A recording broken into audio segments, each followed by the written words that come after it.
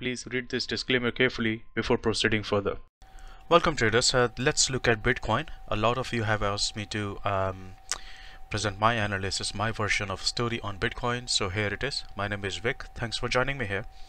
What we have on Bitcoin is that let's actually start from higher time frame so that you get the whole picture. Right.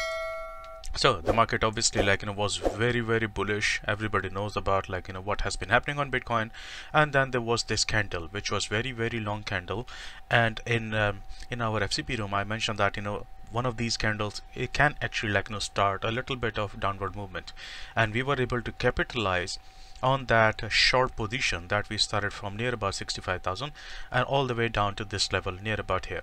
So if I go to the weekly time frame, why was that case?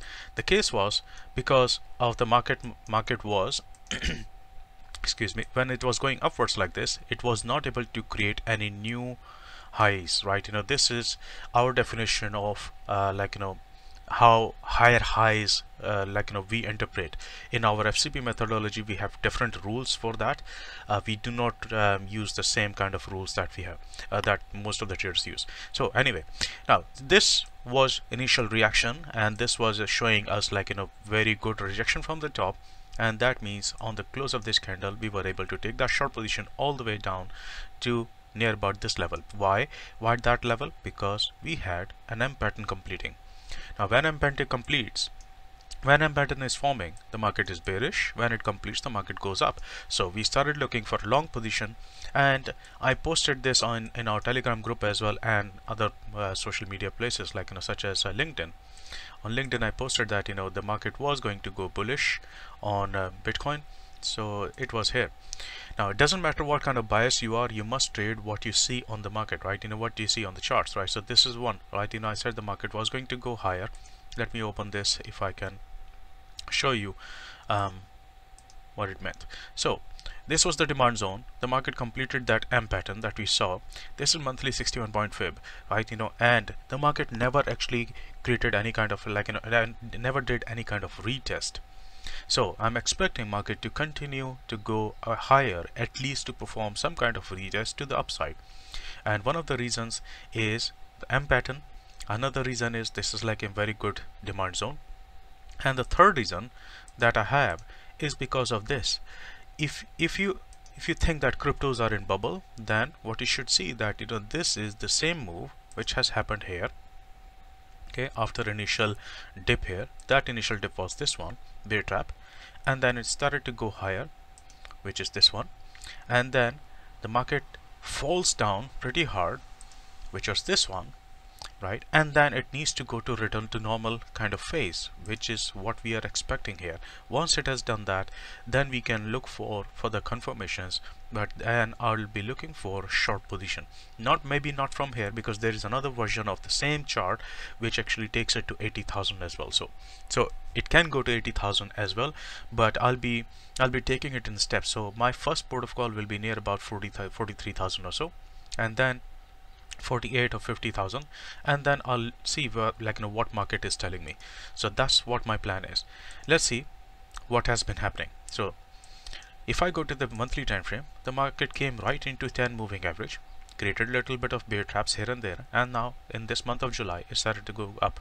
Let's look at 6 months time frame, because we have just started the new half year, and what we are looking for is actually the fill of this candle, right? Maybe to this level, or maybe to the next high level, which is going to be here, somewhere around here, or even higher than that, near about 80,000 level. So that is quite a possibility. Even though this is a rejection sign, huge rejection has happened here, but usually market tries to fill this wick to a certain level before it starts to fall down. Okay, now if it wanted to fall down, it would have already done that, because after this candle, if the market shows a red candle to begin with, then it had a better potential of falling down. But so far that has not happened here. We already have finished 4 days. Remember, cryptos run 24/7. So it has not happened. That means the market is still bullish and it can continue to rise up. And if I go to the monthly time frame, this is what it is trying to do. It is looking very weak right now. I know this is very weak, but you must stay with your analysis. You must assess the probabilities objectively. So right now this has a good chance of going upwards. Let's go to the weekly time frame. On weekly time frame, this is a moving average where it can come to, and that moving average is near about at 43,000, 42,800 is near about that. And then we have this moving average which is near about 48,000, or markets, if the market picks up the momentum, then 50,000 is can also be reached. So this is what we have. Now let's go to the daily time frame. On daily time frame, there have been a lot of ups and downs, but you see around this region market has been getting rejected from the bottom. There have been a lot of signs of rejection from the bottom, and it has created a lot of WNM patterns, and we have been able to play a lot of WNM patterns. If you have been following my analysis on Telegram and other places, I've been posting there have been a lot of opportunities here. Let me actually show you if I posted some here. I think there was something like here. This is the dollar, similar sort of thing, a lot of rejections from the bottom. Same thing is getting repeated in Bitcoin now. And yeah, so these this sort of opportunities, there have been a lot of opportunities which we are able to take because of the WNM pattern. So target, this one reached, and this target has been reached.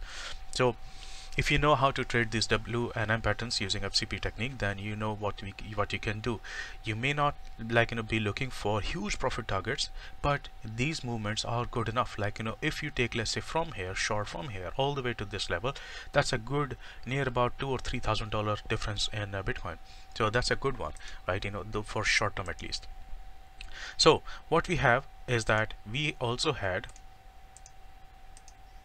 an M pattern, and that's why I said around 30,000 that market was going to collect the stop losses. At this point in time, all the media and everybody was like, yeah, Bitcoin is dying, next one is 12,000, 20,000 or whatever. But you see, the market came to 30,000 first, showed initial reaction, and it has come back down to create a double bottom on the higher time frame. So you should see, and you should be able to trade what you see. So we have double bottom, stop loss collection by creating a bear trap, and then the market started to go up, and this was at 30,000 around June 22nd. And right now where we are, this was the double bottom, and the market has gone up to near about 35,522, and this is where we are standing. So personally, I was able to take a position right at the tip of this, and the market is still rising, and I'm expecting it to continue to rise to this 200 moving average, which is near about 44. So the 43 is the first one, 43 or 44, near about that level. Okay, now let's look at it on what I envisage. Now this is a different version of what I envisage, which lets me actually look at different time frames. So on weekly time frame, an early buy warning can come on the water trend at the bottom. Okay, that's quite a possibility. This is turning bullish already. We already are looking at the bullish scenario. The market is rising up, even though there are several gaps left. There are gaps left here. There are so many gaps left. The lowest gap which is available on Bitcoin is near about 7,400. So if it starts to fall, and which I think it can, but as I said, we trade what we see. So for now, the market is telling that it can be bullish. So why don't we just take long trades in there? Of course, we will do the risk management and everything, but we must trade irrespective of our buys. So that's the weekly time frame. If I go to the 4-hour time frame, sorry, not 8-hour time frame. Now this is the target, this is the bullish target, blue, and this is the bullish target where it is just about to reach. And you see, in this process, we are about to create a W pattern here, actually multiple W patterns, so it can push the price into here. Okay, this is the latest previous high. It can reach near about that, and then start to fall, perform a retest of the previous one, and then continue to go higher. That's quite a possibility here. Okay, now let's look at other time frames. So 6-hour, still looking bullish. This is bullish right now. As you can see, this is blue, and the water curve is, even though this is red because that shows the higher time frame trend, it has started to tilt a little bit upwards like this. So that is a possibility that market is probably going to go higher in Bitcoin. Let's look at some other time frames just to give you a whole idea. On monthly time frame, we are bearish. So we are bearish, and this is the target, minimum target that we are looking at. And what is that target given by what I envisage? That target is approximately 26,315, and it can, that's a minimum, that's a conservative target. It can actually fall further down because it can fall down all the way down to what a curve which is 15,000, 16,000 or so. But I'm expecting if it starts to fall down, then I'm expecting it to continue to fill those gaps up ultimately. But for now, because this price is too far away, this fall was huge fall, this price is too far away from what a wave, so at some point in time this will try to go back up, and that's what we are banking on. Like, we will go to long position, and once the market has reached our levels and when it shows that it wants to go down, then we'll start to short, and that's how we stay objective in the market. So that's my analysis on Bitcoin. If you enjoyed this analysis, found this useful, then make sure to hit the like button, put in a comment below this video, and share it with other traders and trading communities, because that's how we help each other and that's how we make money with each other, right? So I'll see you in the next one. Have a great trading week next week.